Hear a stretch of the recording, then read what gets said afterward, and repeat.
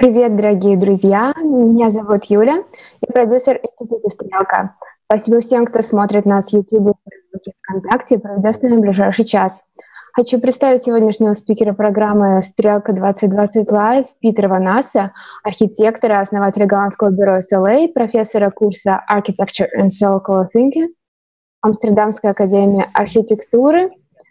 Питер расскажет о том, как принципы циркулярной экономики могут применяться архитекторами.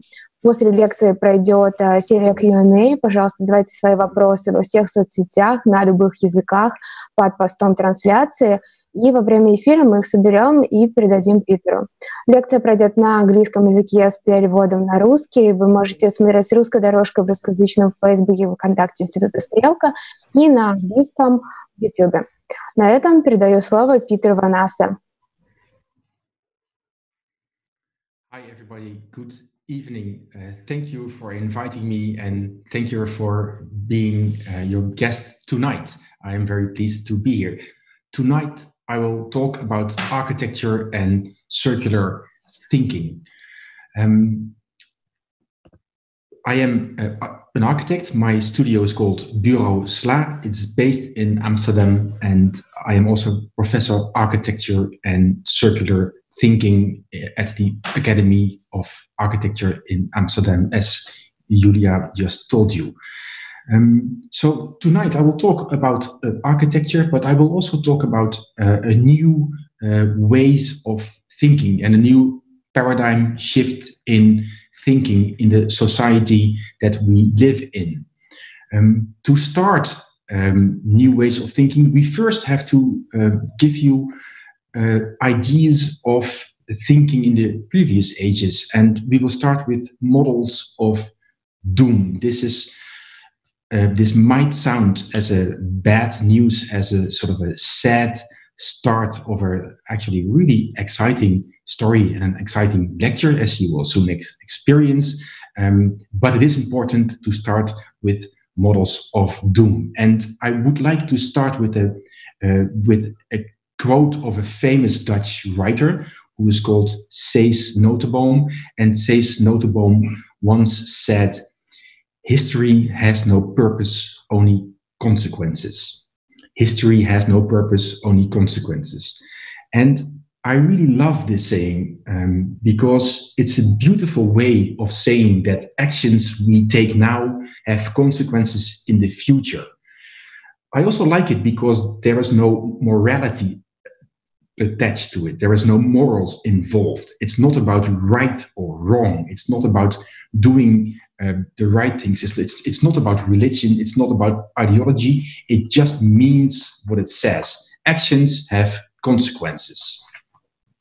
And actions have consequences was exactly the aim of the study that 13 scientists of MIT in the United States investigated.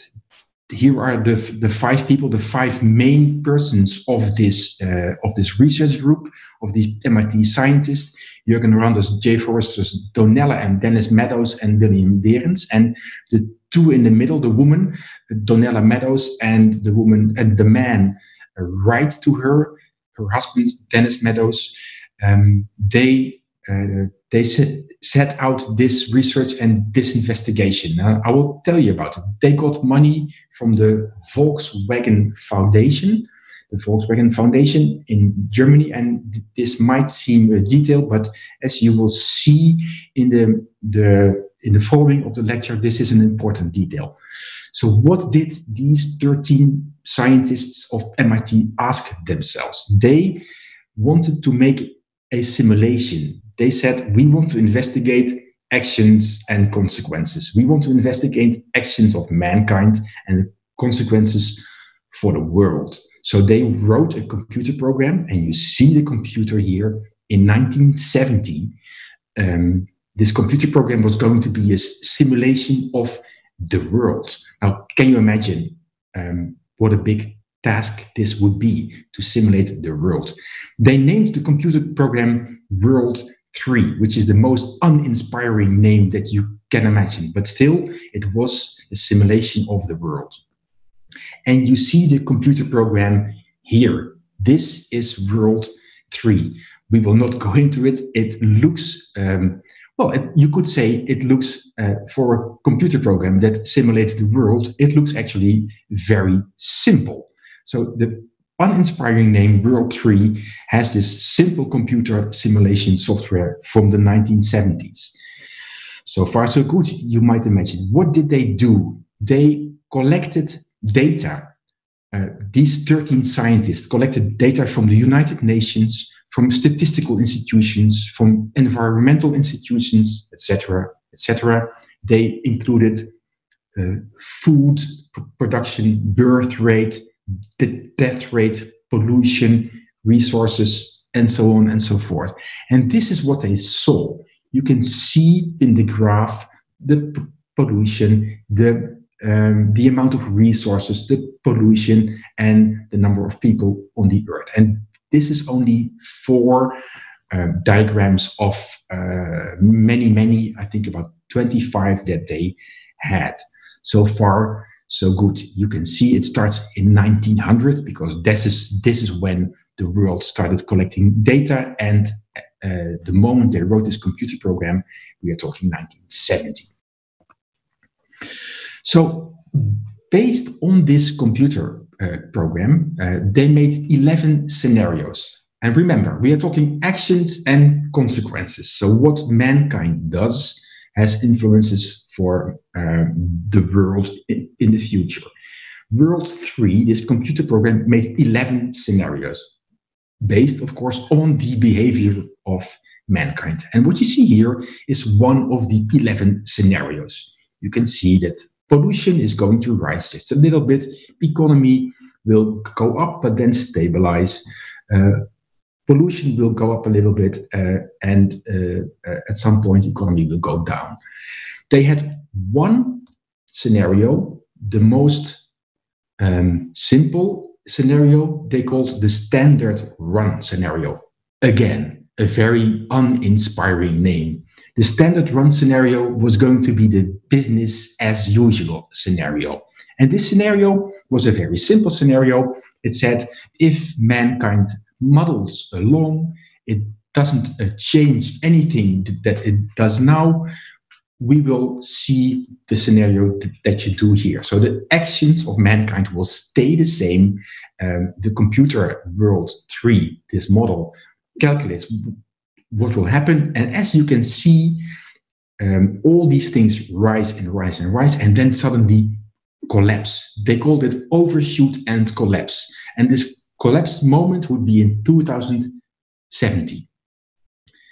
2070, so 100 years after 1970. Now you have to understand that these scientists were very famous scientists, and they got a lot of money from the Volkswagen Foundation, but other scientists hated them. They hated the computer model, they hated the work that they did. And this became actually very emotional.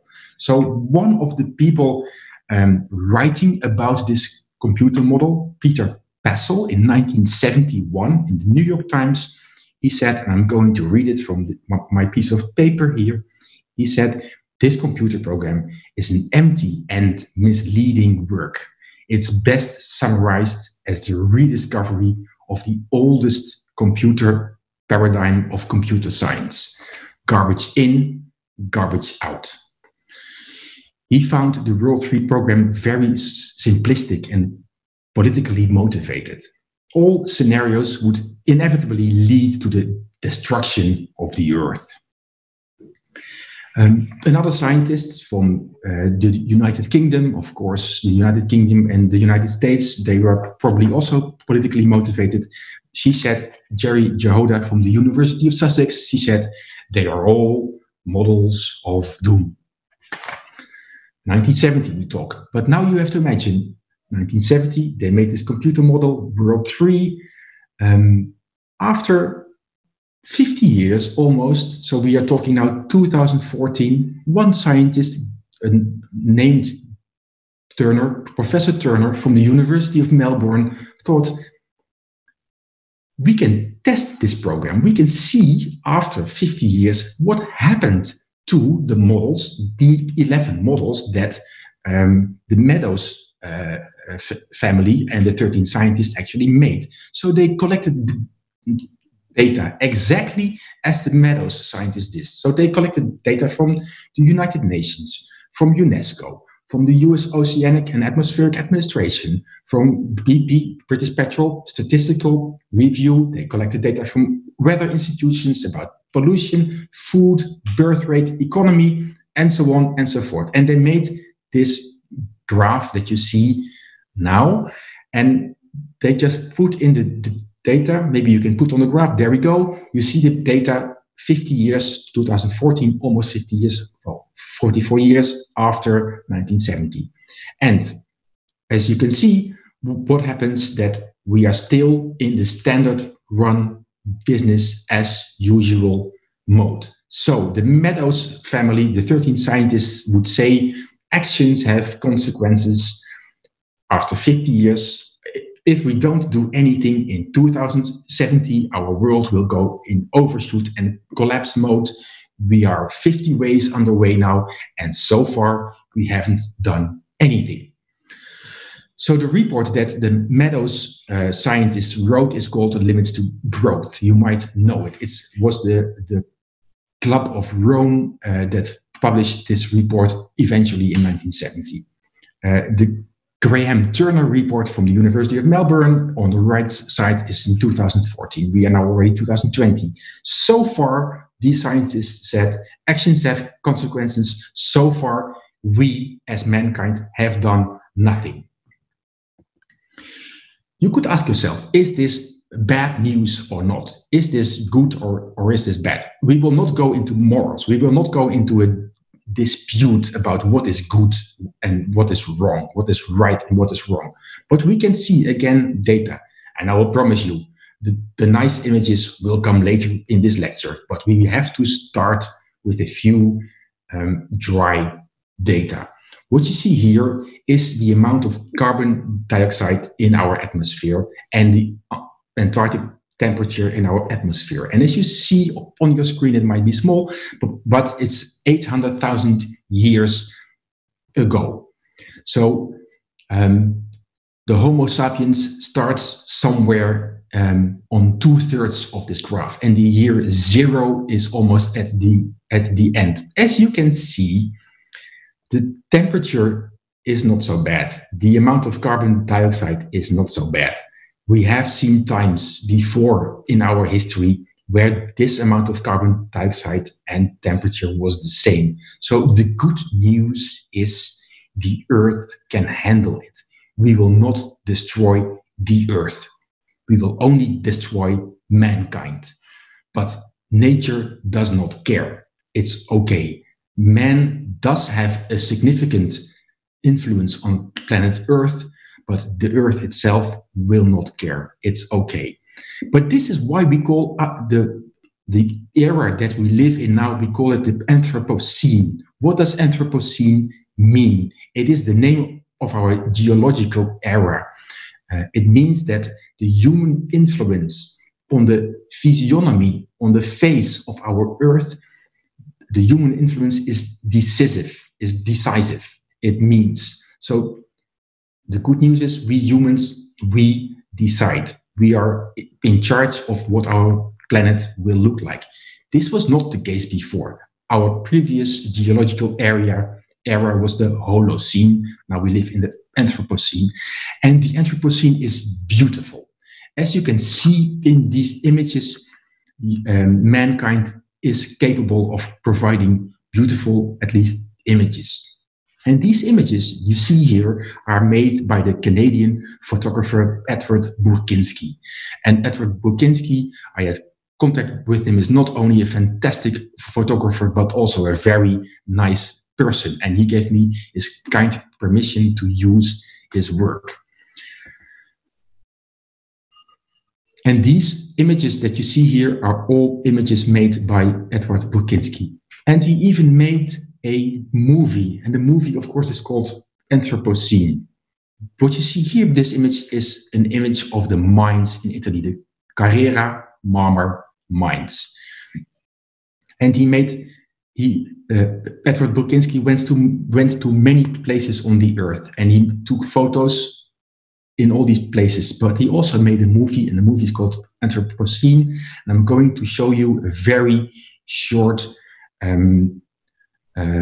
part of this movie.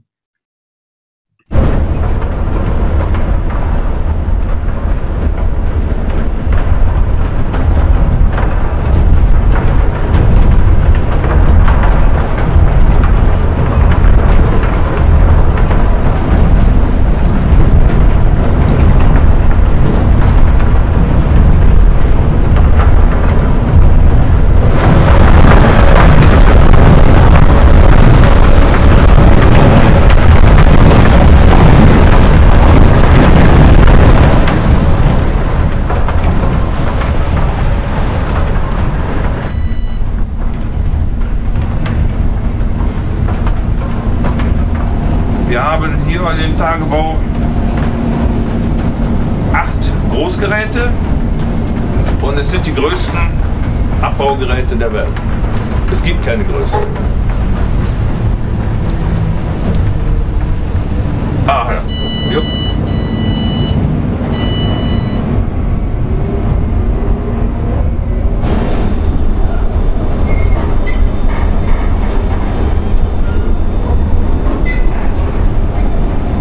Der Bagger wiegt circa über 12.000 Tonnen.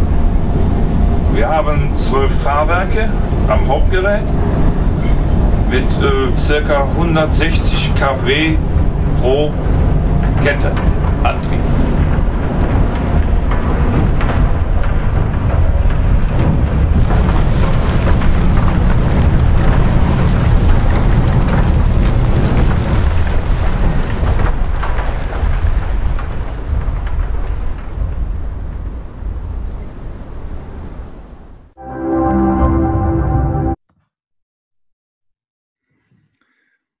What you see here, what you just saw, are images from a mine, of course. And one of the people that watched this movie and wrote an article about it says it's so beautiful, but it's also very paradoxical. It's a very paradoxical desire to witness the destruction of the earth. And what you can see is that overshoot or collapse or not, standard run or not, World 3 model or not, the movie shows that we have a certain relation to material and a certain relationship to how we use the things on our planet and how we use the materials of the earth. And I'm going to show you in the next chapter different relationships that we have over the years in the use of material. And to illustrate this, we go back to 1960. In 1960, we will see a little fragment of a series that is a United States series. It's called Mad Men, and Mad Men is about this New York advertising agent, and the New York advertising person starts having nothing, and then he enters this company, this advertising company, and he starts being famous and rich, and every year, every month, he gets more money and he becomes more wealthy. This man, Don Draper, is a protagonist of the American dream, and at some point he's able to buy this car, this Buick LeSabre. The Buick LeSabre, its beauty is just the beginning. That was the advertisement. It said it will do everything for you except cook breakfast. This car was the icon of American heroship and the American way of life. And then in the car again? What happens? Oh no, he's running around. From the 1960s, of course, made. So I don't understand. You'd rather play checkers than my look at the clouds game. I'd rather play with Philly Putty. I don't want to jam between my seats. You know what, Sally? Go play with Bobby. We should do this more often. We should only do this. I have to go pee-pee. I'm behind the tree there. No one's looking. I want to tinkle outside. I don't know. different for boys. I think everybody should go before we get in the car. Do you have to go? No. The kids are lucky. When I was a little boy, back on the farm, we had an outhouse way out in the yard. And on nights when there was no moon, there was this rope, and you had to feel for it in the dark and pull yourself across. I'm glad we didn't live in the olden days.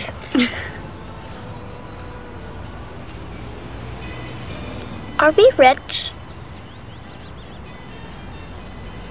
It's not polite to talk about money. I did it! I did it! We should probably get going if we don't want to hit traffic. Sally, pack up the checkers.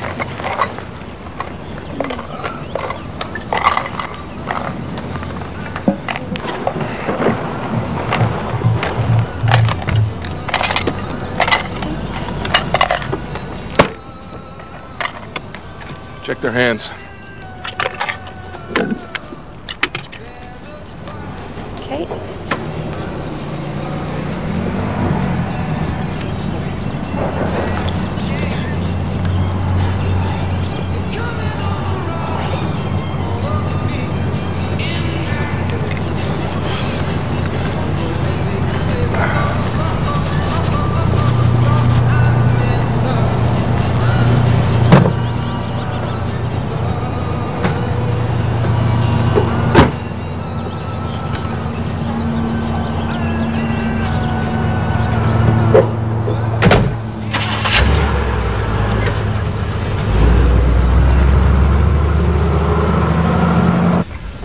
You?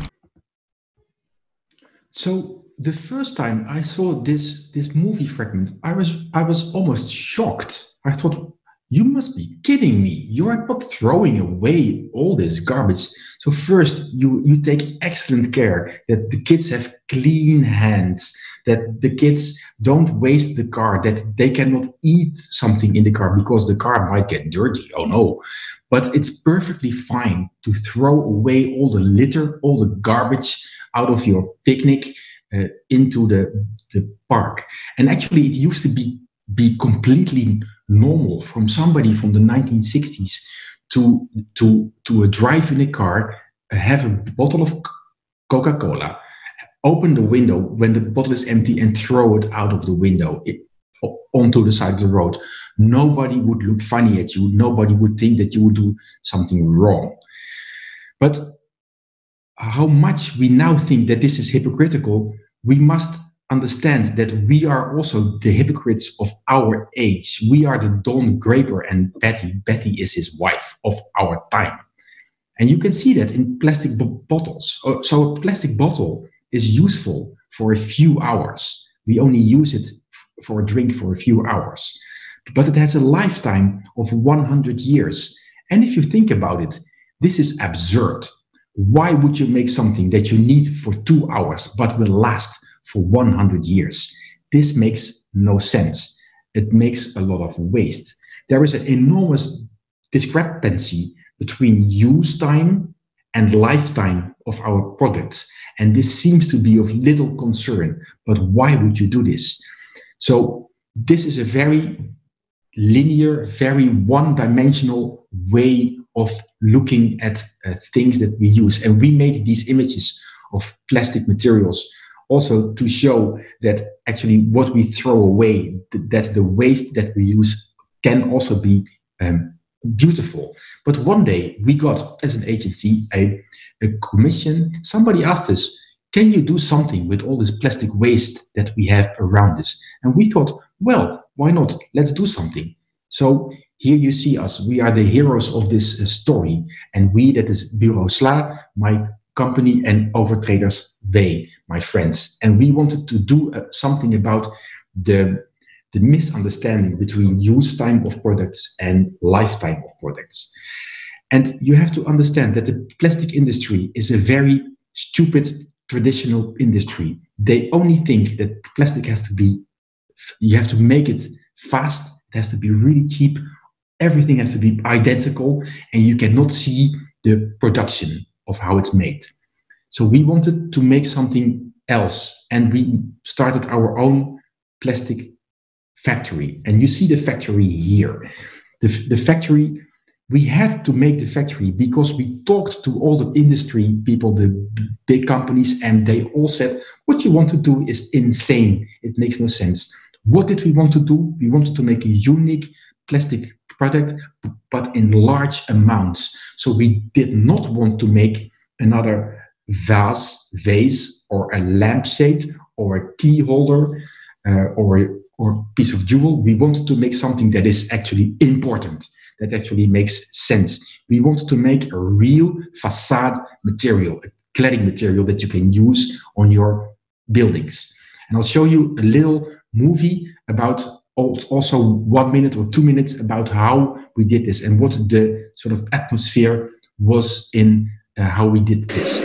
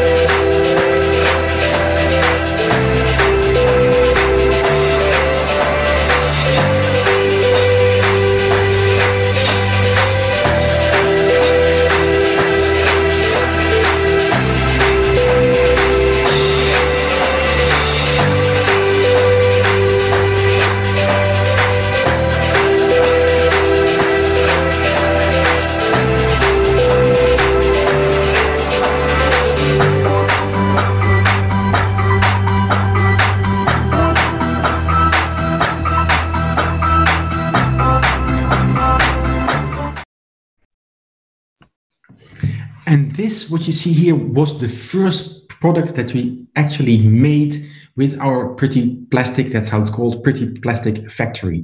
And I must say, when we made this image, when we made this mock-up, we were so happy. We were incredibly happy because it looked amazing. And we could not even understand ourselves that this is what waste can look like. This, what you see here, what you see on your screen now, is directly from the garbage. Nothing, we didn't change anything. It's yogurt bottles, it's shampoo bottles, it's plastic cladding, and it comes directly out of the waste bin.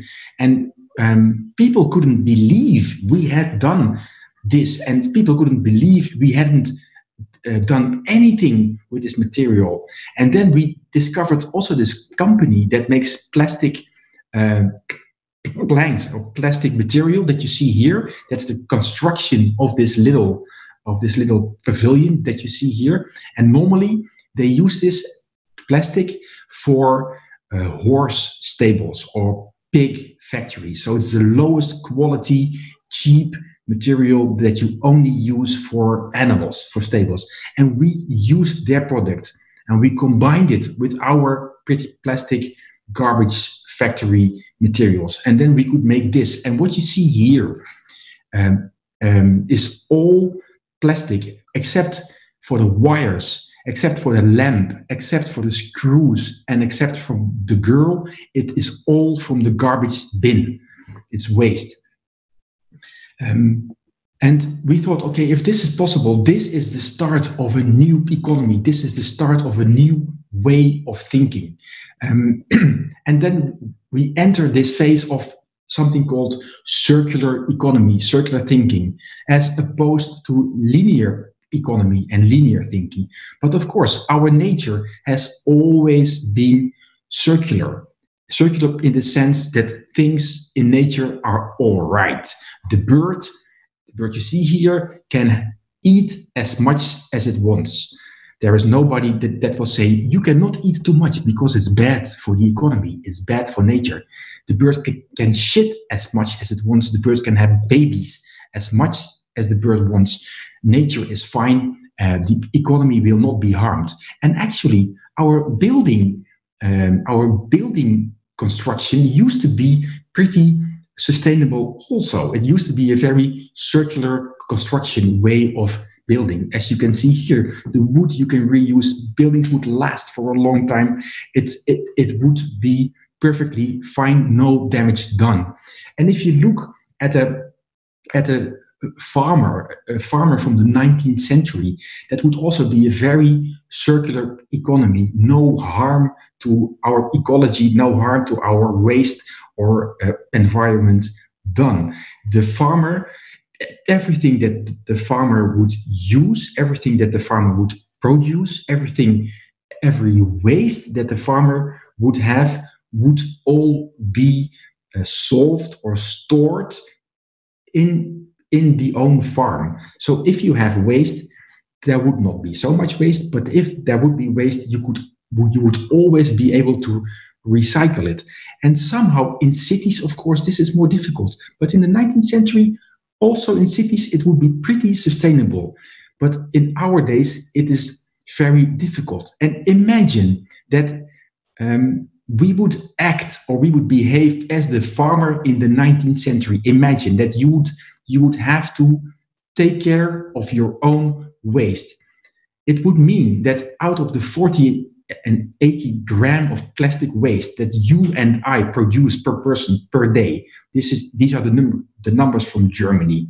If you would be forced to keep it for yourself and not throw it away to somewhere where you don't know what it ends, in a lifetime you would have 15 cubic meters of solid plastic waste, and you would be forced to store it in your own farm. This means in your own house. So you would have to make a reservation of one room in your house to store all the plastic garbage that you will produce in one lifetime. And this, of course, is a funny anecdote. But what is important is that you have to understand that we produce a lot of waste. This is not per se bad, but it's also not very smart.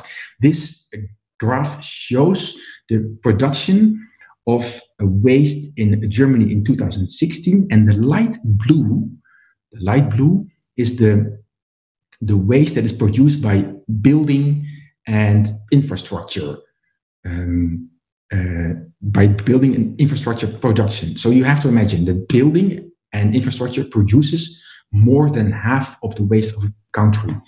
It means it's designed by people like me, by architects and engineers. The waste comes from roads and buildings. And now, of course, we are developing tools, and this is one diagram of the Ellen MacArthur Foundation in 2012, so already 8 years ago, to stop producing more and more garbage because it just makes no sense. And what all these tools say is that in the old way, we mine resources, we build something, and when we don't need it, we throw it away. It's dumped. We have to replace this by some kind of a more intelligent, circular way of thinking. And it means that in the natural state of being for all life and matter, as you can see by the dynamic diagram, the circle, in the traditional economy, you only use a specific part of the natural state of life and matter. It is mostly the part where you make money.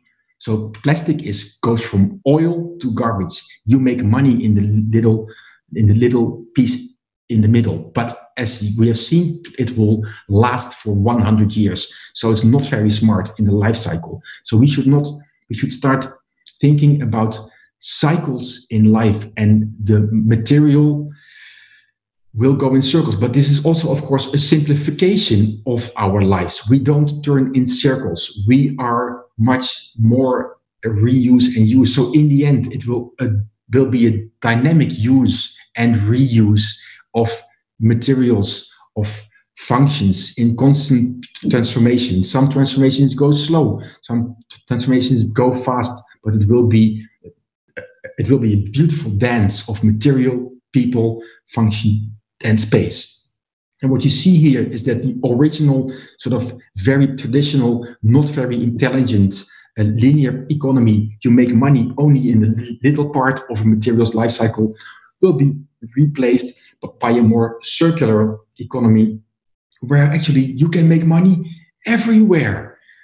So it's also a very economic, healthy system. And I will show you one project that we did showing this, and it's a bit of an older project, but this was our first discovery of how beautiful circular thinking is. And this was even before the age of the world of circular thinking. This little bar is made by my friends and me, and we just did it ourselves because there was nowhere in our area where we could drink good coffee. Of course, as a designer, you need good coffee. There was no bar in our area, so we decided we will make our own coffee bar. But we wanted, of course, to make it cheap because we didn't have so much money, and we wanted also to test something. We said, okay, we will make this bar, but we will only use second-hand materials, 100% second-hand, no exceptions. And of course, we wanted it to look good because in the end, we are architects.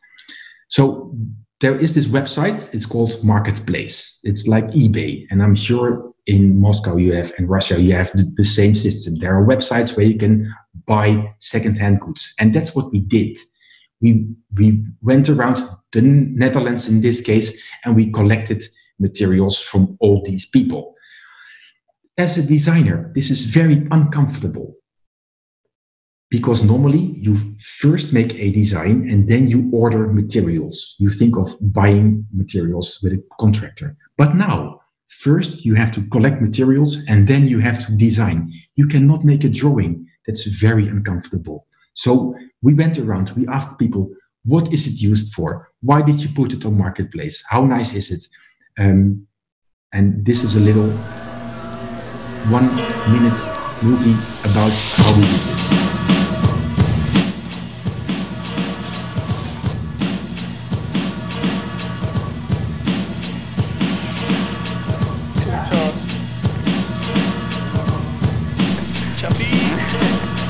Nice.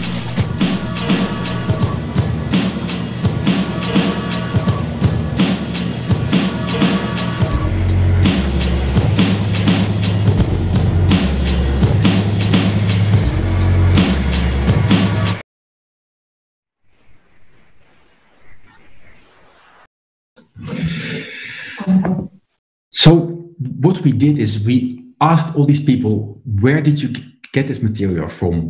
What did you use it for? Why do you sell it? Do you know what we are doing? Can I make a picture of you and write 3 lines of the history of this material? And the person that has his hands for his eyes is the person that sold materials of his boss. So he didn't want to be on the photo, but he was so kind to do it. Anyway, and then we saw that yes, we have all these materials, but all the materials have a history and have identity. And this bar, this little bar, looked beautiful.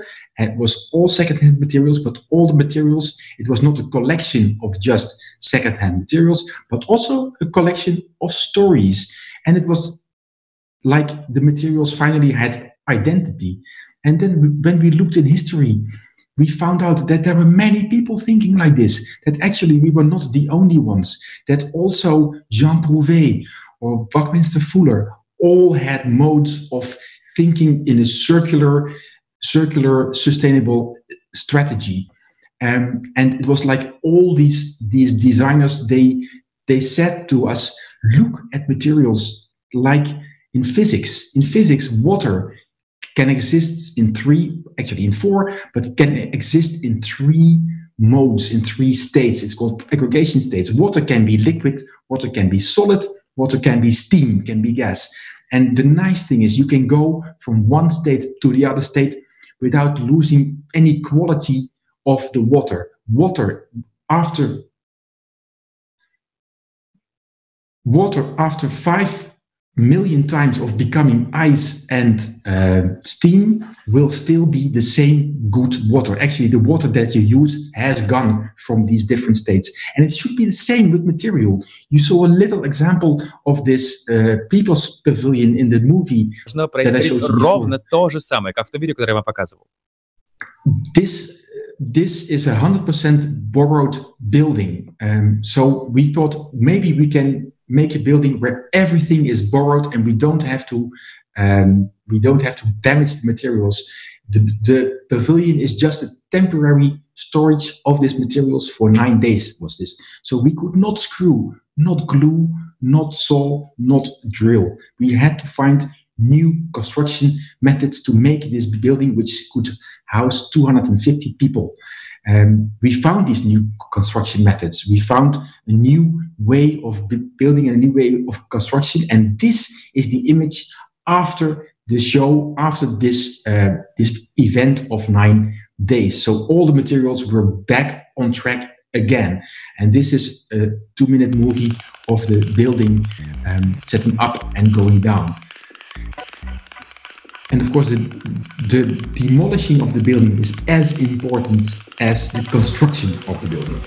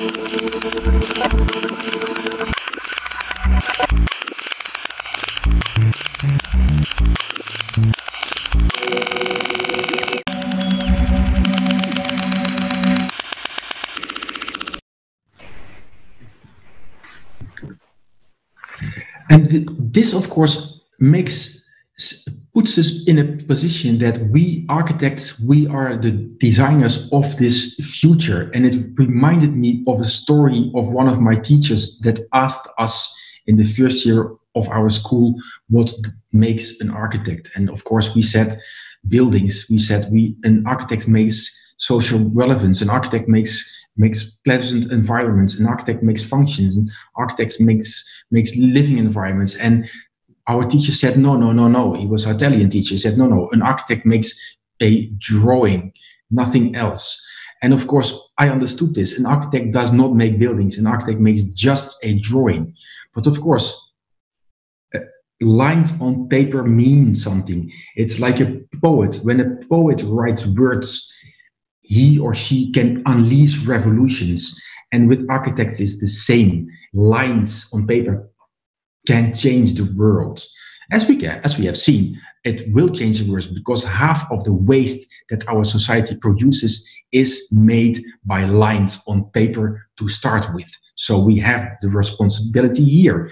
And if you compare this to artists, it's like on the one hand side, you have this piece of art of László Moholy-Nagy, a Hungarian artist that worked at Bauhaus when he made this image. He made this image by describing it to an advertising sign factory on the telephone. He was not interested in making, not even a drawing. And this is a very conceptual drawing. He only saw what he designed when the advertising company, when the sign making company delivered it to his home. This is when he saw the result of his design.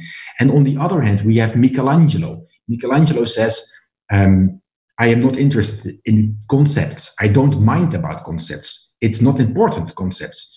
The only thing that you have to do is take a piece of marble, the marble block, and you have to look what is already inside. You only have to set the angel that is inside the marble block free. That's all you have to do. You have to take away the material that is not needed. And of course, most architects work like László Moholy-Nagy. They make a drawing. They are not interested in material. They do not work like Michelangelo. We thought as a company, maybe we should work like Michelangelo's at least one time. We should ask ourselves, let's not make a drawing, but let's look at the material. Let's look at a brick, and let's ask to the brick, what do you want to be, brick? You have to tell me, what is it? What life do you want to live? I'm not going to design, I'm going to set you free, I'm going to let you speak. And this is what the brick said to us. The brick said, I want to be this, I want to be this house, I want to look like this. And this is what it looked like. We built 2 houses by not making a conceptual design, but to let the material speak. And here you see the 2 houses. And this is important because it shows that architecture is a cultural phenomena and it deals with material. And the way that you deal with material has a cultural significance. And for some reason, and you have to, I'm asking everybody, explain me why. For some reason, sustainable architecture is always connected to manuals like this, 1917 manuals. And if you are a really good sustainable architect, you make buildings like this. You make buildings that have no straight angles. You have buildings that are badly painted. You have buildings that have all the wrong window frames. You have buildings that look like it's not meant for a human being. It's meant for a hobbit to live in. You make buildings that use old car tires and you put grass on the roof all the time. And you ask yourself, why is this the icon of sustainable architecture? Why is sustainable architecture not something like this? This is a design that we made, and we made it for the most corporate company in the world almost. I'm not going to say which company, a very corporate company. They wanted this building for a show for 9 days, and they said, we want to have the most sustainable building in the world, but also it has to look very corporate. So no buckwheat burger architecture, no sandals. We are designers and we want to look smart. So we needed to find a new vocabulary for the most sustainable architecture that you can imagine. And this is not easy because architecture means something. The way that we use material mean something. What it means, for example, in this way, in the Beaux-Arts architecture, in the Beaux-Arts, materials mean that we use, that we express a national identity. Material plays a certain role in this. If you look at the arts and crafts movement from the United Kingdom, it started in the United Kingdom. It also went to the Europe mainland. It also means something. Architecture is an expression of culture. In this way, it has to be honest, it has to be skillful, it has to show what a craftsman can do. But there's also a political side to it. Architecture in modernism means it has to look smooth, and it is an elevation of the working class. So the working class has to be educated. The use of material means working class, we will educate you and you will be smart in this new culture. But of course, now we are in confusion. We don't know what is good and what is not good anymore. We don't know what our use of material means. And in the 2014 Biennale in Venice, I hope one day that we will have a Biennale again. In the 2014 Biennale, Rem Koolhaas was also in confusion. And he said, okay, I don't know what architecture means. I don't know what elements mean. I will go or what material means, I will go back to the very basics. I will go back to elements, to doors, windows, stairs, walls, ceiling. What does it mean? So the world is in confusion, and we need to find a new vocabulary to express our new relationship to material. And this research is done on multiple levels. And I'm very happy that we, with the start of our plastic factory, started this new thinking of materials. And what you see here is, again, waste, and it's an icon of the circular economy. And now you can buy this waste, and this is a very commercial, very plain. I'm going to do a little bit of advertisement here. You have to excuse me for that. But this is a new phase of at least a paradigm shift in thinking of what material can mean in a circular economy. Here, this is plastic in large quantities, but also it's 100% recycled, and every tile, every facade tile looks different. So with this little small element, we can give sustainable architecture a new face, a new vocabulary, a new identity that actually looks good and is a different way of looking at material, which was not possible 15 years ago. So this is the end of the advertisement. I will go to architecture again, in what architects can do and what designers can do in playing this role of inventing this new vocabulary and how to make this difference. We have seen that we are responsible for 50% of the waste. So we have to find a new material system logic. And we ask ourselves, what does this new architecture look like? And of course, I'm not going to give you answers because I just don't know. But I do know that new uses of material will lead to major shifts in society. And it has happened before, as you can see here. This example, we are now 1885 in Chicago. In 1885 in Chicago, land was very expensive. It was insanely expensive. It was so expensive that you could not build an office building because you would not be able to make enough square meters to make your Excel sheet work right. You would always lose money. So you need to build higher. You need to build more. But it was not possible to build higher until this architect shows up, William LeBaron Jenney, and he makes this designer. And you all may know it because it's a very famous example. He makes this office building for the home insurance company. It's an insurance company, very boring, but he makes this very interesting building.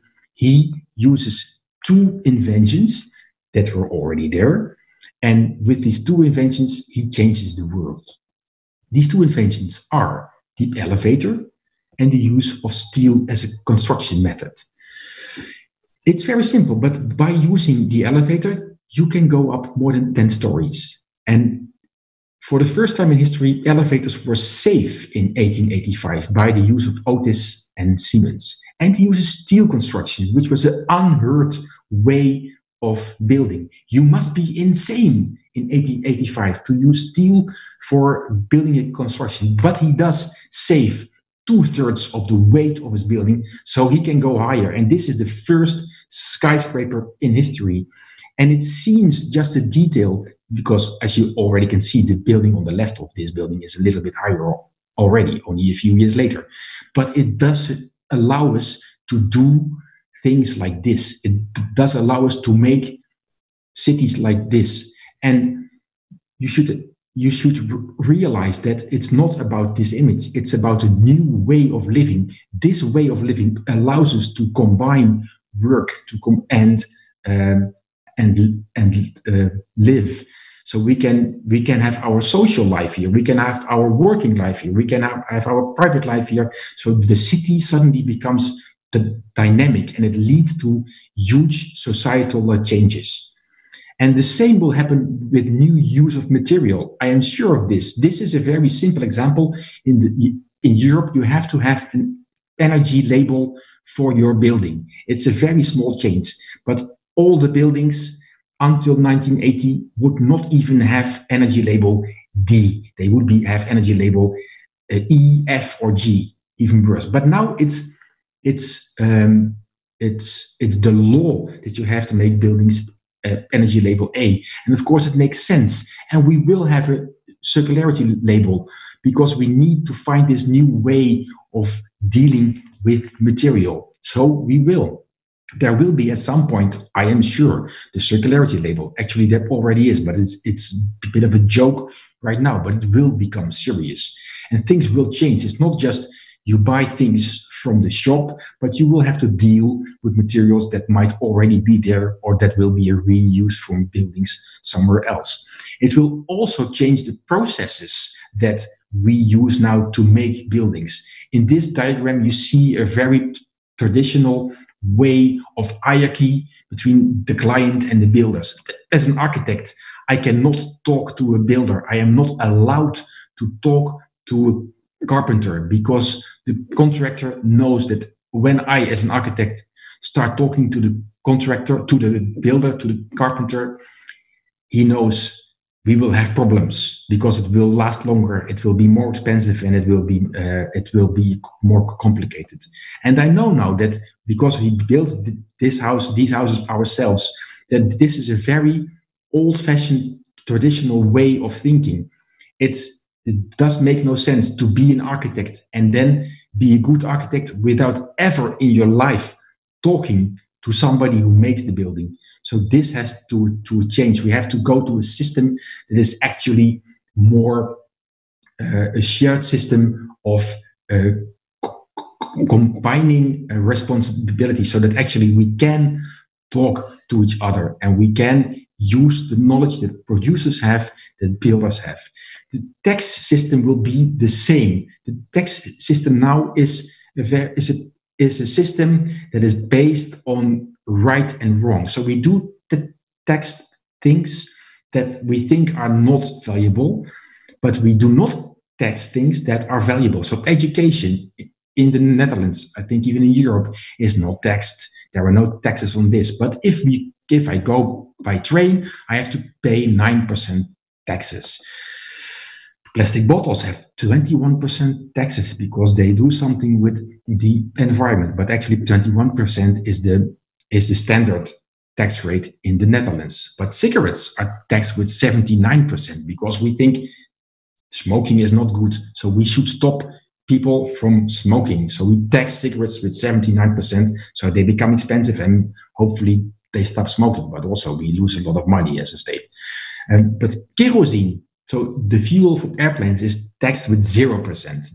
Or if you produce pigs, it's 9% taxes in the Netherlands. Actually, in the Netherlands, there live more pigs than people. Labor is taxed with more than 36%. And this is also a very stupid system. Why would you do this? It will lead to standard run business as usual, overshoot and collapse. Labor actually is the most sustainable asset that you can imagine in the world because somebody working will not produce waste. If you work and you sleep a little bit, you eat a little bit, next day you are fresh again and you can work again. So this is very sustainable, very circular. So what would it look like if we start thinking in different ways of thinking and different ways of architecture in this sense? And it started with a little example that I will show you here. We got a commission of these 13 pioneers that wanted to build their own house, and they said it has to be circular and we have to have our freedom to make our own house. So this is also an example of making modern communities. And here are the architects. That's me and my friend. And we are, of course, very enthusiastic architects, ready to change the world. Actually, it's not very long ago, only a few years ago, but I lost my hair in the past few years, probably because of all the dynamics of our world. And this was in a master plan of MVRDV, and you might know MVRDV. And what did MVRDV say? They said, we are going to invent a new way of urban planning, because we see that the old way of urban planning actually is not working well. We see that the old-fashioned way of urban planning is only directed and governed by the state. The state says there is a road here, there is a school here, there's a farm here, and there's a house there. And NVRDV said, we will not do this. This is old-fashioned. Let the people decide for themselves, like Michelangelo. And we asked ourselves, let the material decide what it wants. They said, let the person who actually uses this part of the city, this is a city in the Netherlands, let them decide themselves what kind of street do you want. Is it straight? Is it curved? Is it a circle? Or does it look like Barbapapa? I don't know if you know Barbapapa, but it's a comic with only round shapes. And they made only a very simple set of rules. You have to have so many land, you have to have so many green, people should be able to access this green, and you also have to make your own road. And of course, everybody else can use this road. And we happen to be, as architects, the first ones that could make a building in this new urban plan. So we could choose, and this is what we did. We made some kind of do-it-yourself architecture. We said to these people that were artists, and these artists had funny requests. They asked us, okay, Peter, we want to have our house. We want to live there with our family. But also, I'm an artist. I want to have my studio space. And my studio space has to be big. And also the house of my family has to be big. And also I want a large piece of land because I want to have my own vegetables. And I want to have my own piece of nature. And actually what you see here is the land of these people. We all want this, but also we don't have money.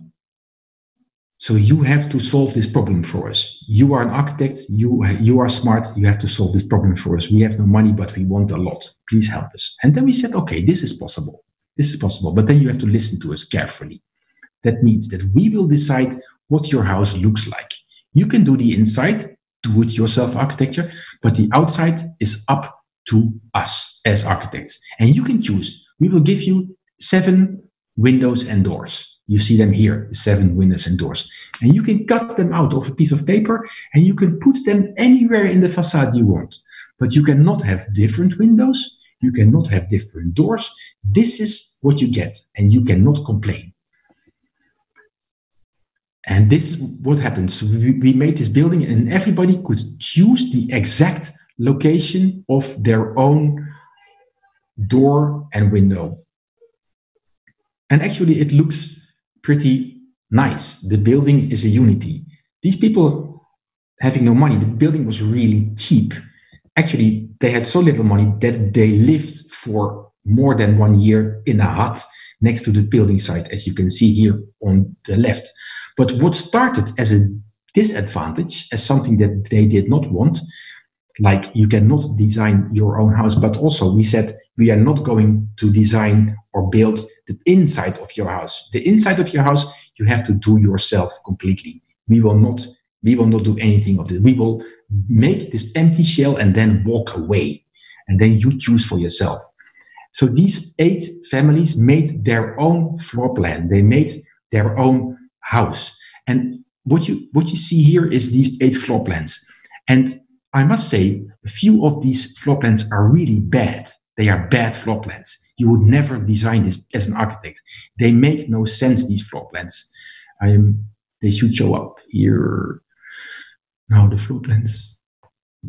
No, I will go back when this slide is not working. You see here the 8 floor plans. You don't see the 8. You see here the 8 floor plans. Some of them are really good, some of them are really bad. And what is nice that the people felt the freedom of making their own floor plans. And what started as a disadvantage actually became a big advantage. It became such a big advantage that now we are building number 3 of this housing complexes because there were so many people said we also want this. So now I am coming to the end of my lecture. I have been talking now for more than 1 hour almost. And I will round off with the Arcadian Anthropocene. we have seen that we are now in the age of the Anthropocene, and this is our time. So we can make this time apocalyptic, but we can also make it Arcadian. And what will we do with it? What will the new logic of this time be?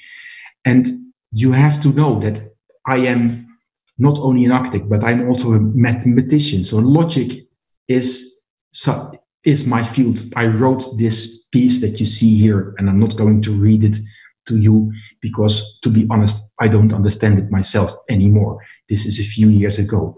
But there is a cultural dimension of science, as there is a cultural dimension of architecture. And also science is a belief system. The belief system of our science is the Euclidean mathematics system, and is based on 5 beliefs. 5 beliefs that we think are true, but actually we don't know. They are called axiomas. And this story is important. You have to stay with me for a while.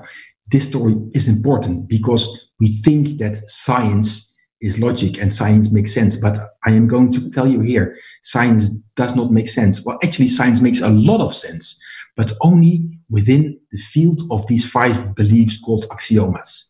And there is, for example, this one axioma that we think is true, but we cannot prove it. And this axioma says that 2 parallel lines never touch. They will never cross. 2 parallel lines will never touch each other. It seems like okay to say this. It seems like a very logical thing to do. But imagine that there is this one scientist, Riemann, and Riemann says, but what if they do? What if they do touch? Riemann says, this is not a truth. This is an axioma. This is just a hypothesis. So Riemann, he died very young. He was a fantastic, brilliant artist, mathematician. That's also an artist. And then this war between mathematicians breaks out. The war between mathematicians saying, you are insane, Mr. Riemann. Parallel lines do not touch. And then you have, on the other hand, the mathematicians that say, no, Riemann makes a point. Maybe they do touch. And they write these books called Modern Rivals. And one of the books was written by this mathematician, a very smart, brilliant English Victorian mathematician called Charles Lutwidge Dodgson, the author of this book, Modern Rivals. Euclid and his modern rivals. And he describes in this book the battle, the war between people that thinks that parallel lines do cross and parallel lines do not cross. But he also wrote this book. The same mathematician under a nickname, Lewis Carroll, wrote Alice's Adventures in Wonderland. And this book is a surreal, absurd book to most people, but not to Lewis Carroll. Lewis Carroll does not describe a surreal work. He says, I am not strange, I am not weird, I am not crazy.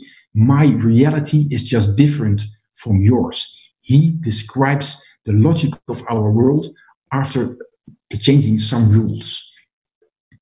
So he models a little bit with what we think is normal, but then in this new logic, things change. And of course, Einstein used non-Euclidean mathematics to provide the theory of relativity. So Riemann was right, or maybe he's not right. You just have to change a few of your assumptions. And the axiomas of our world, they change all the time. Our society changes all the time, and we need to find new logics attached to this.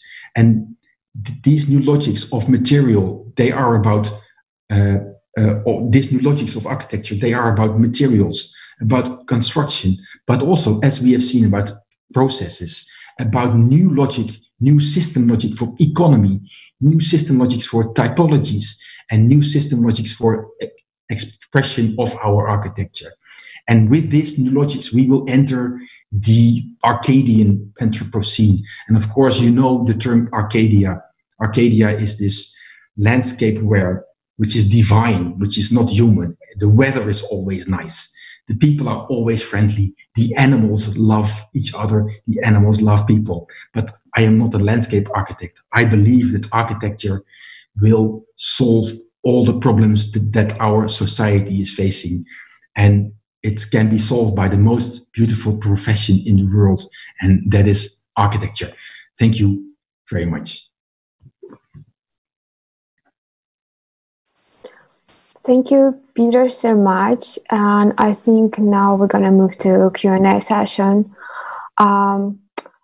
Okay, the first question is, how do you use the same technology of recycling that Dave Hackens is promoting on Precious Plastics website? Do you know about this project? Of course, I know Dave Hackens very well. So there was this culture in the 2010s that started thinking about recycling plastics, and Dave Hackens was one of the first protagonists of recycling plastics, and we have been in contact with him a lot, actually, and he's a fantastic designer. So it's the same technology? It is the same technology where he provided machines shared systems. You can download the machine manuals and you can make your own machine. But he does not use the screw that we use in our factory. But actually, this is only a detail, so it doesn't matter. You can have different machines for different purposes. We needed this injection mold machine because we wanted to make a facade material in large amounts. So we didn't want to stop after one or two tiles, but we wanted to make hundreds of them. And this is why we made our factory a little bit different than Dave Hackens' factory, which is more based on unique products, but in the same mode of thinking. So actually, we love his work. Okay, thank you. You say architects make drawings, but you actually research new ways to design and deal with material by building. Why is it important for you to build? So it is important for me to build. We started this as a little experiment of how can we do that. We thought it was really strange that as an architect, you actually never face the consequences of what you do in the building itself. So what normally happens is that we make a design, we put it on paper, and we put it in an envelope, and we close the envelope and we send it to the client or the contractor. And then we will not see anything anymore until the building is finished. And we thought that this is really strange. Why is this? As architects, we should be the masters of the building site. And also, we understood that if we talk to the carpenter and if we talk to the bricklayer, to the mason, we actually might learn something, because these people know stuff that we don't know. So the building, the builders can teach us a lot. And the other way around is also true.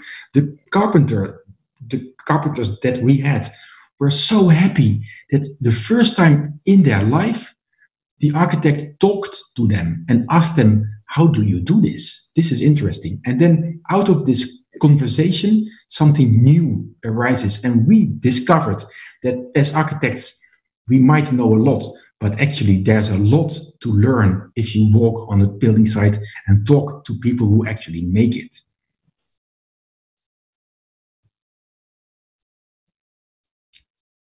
Oh, sound.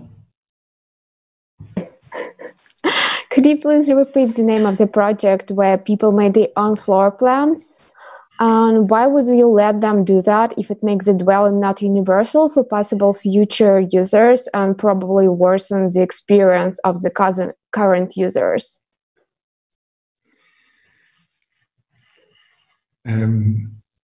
I think this is a very good question. And it's also a very important question. So the project is called Oosterwold. I will write it down and then you can share it. Oosterwold housing. Okay. It's called Oosterwold housing.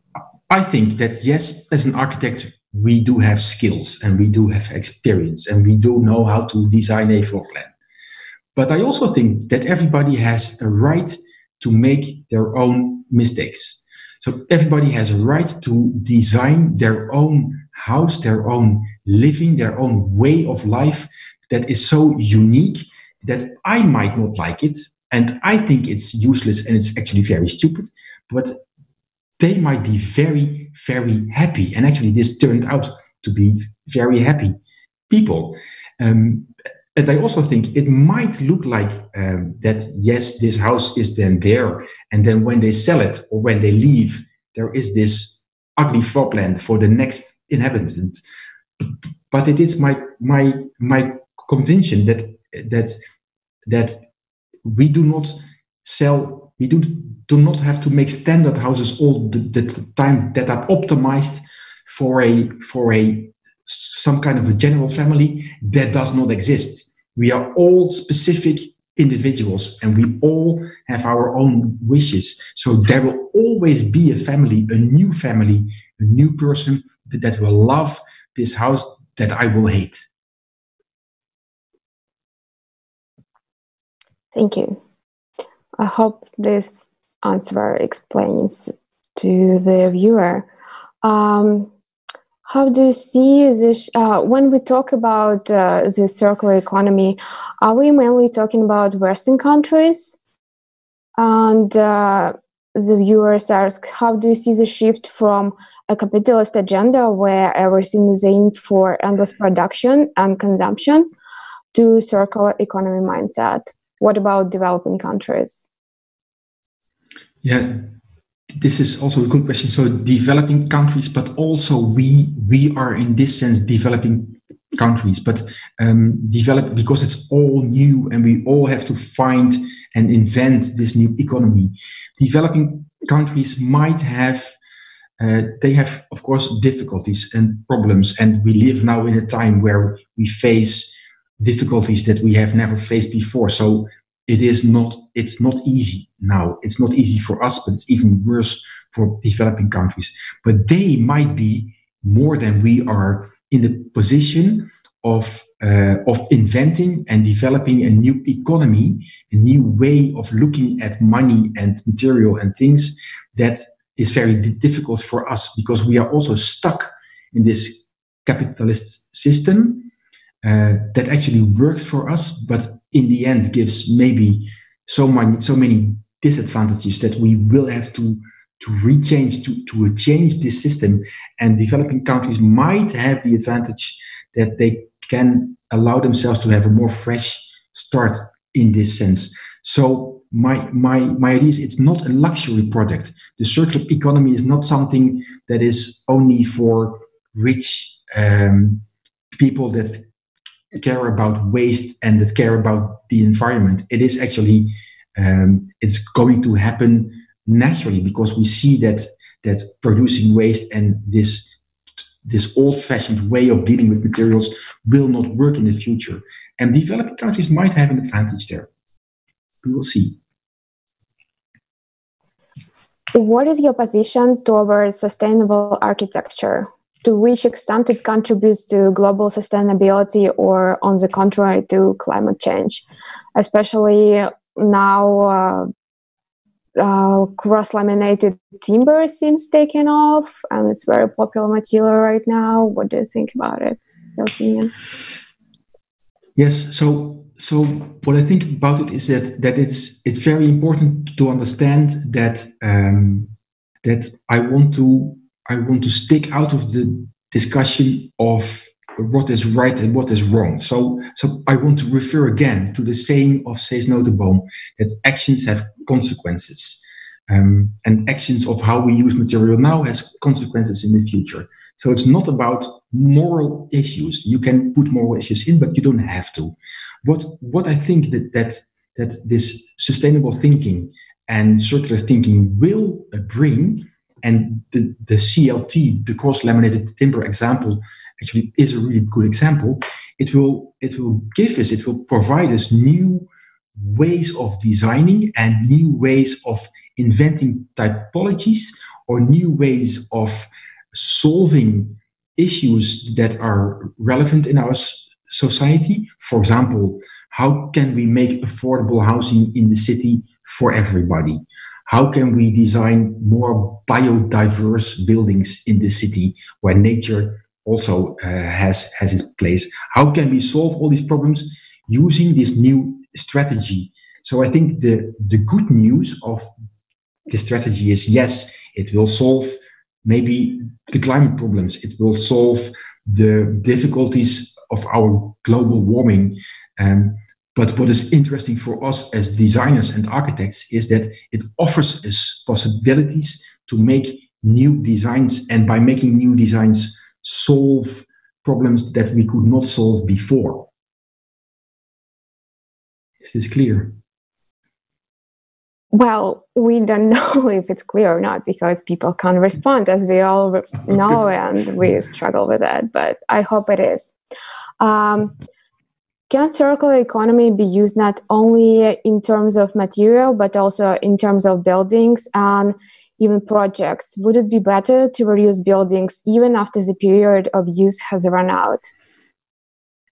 Would it be... Wouldn't it be better to reuse buildings even after the period of the use has run out? Yes, of course. Yes, of course. Of course, it would be so much better. So the best circular strategy, of course, use the buildings that we all have. So do not demolish them. Do not take them apart. The best sustainable building is the building that lasts for 1,000 years. The best sustainable building is the building that people love. If you love something, you take care of it. What we have seen in the past years that actually we as architects and designers are capable of designing and making buildings that people hate.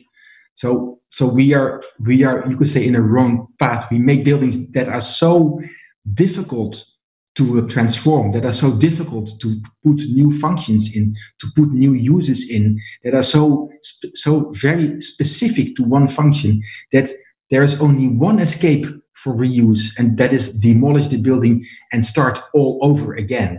And of course, this is insane and this is stupid. We should not do that. So the best strategy is make buildings that people love and make buildings that you can use over and over again without having to demolish it. I think we have a last question. And we're going to wrap up after that. Is it hard to approve new materials with the government, municipality, and people? Yes, it is difficult to approve new materials. So the building industry is in Europe, and no doubt is the same in other countries in the world, a very traditional industry. And it's difficult to get new materials approved. Of course, it's good that there are demands and there are rules of new materials. They should last long. They should be safe.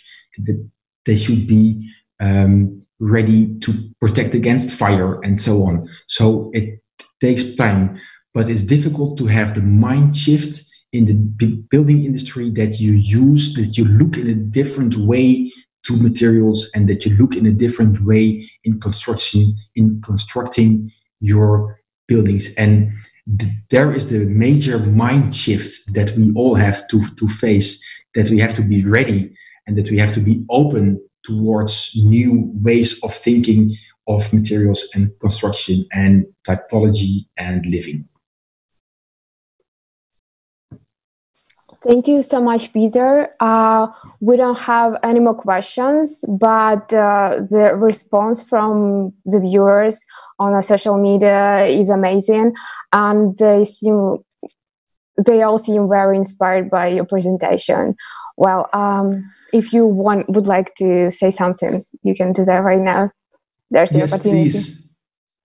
Yes, please. So thank you so much for having me. And I really feel sorry that I cannot see you people, that I cannot see the audience. I would love to interact with you, but I don't know who is on the other side. I don't know who is there. But even if I don't know, even if I don't see you, thank you so much for being here. it was really fun to do, and I hope one day in my life I will be able to see you and face you, and then we can share and discuss thoughts and ideas of a new phase of the world with architecture. Thank you so much.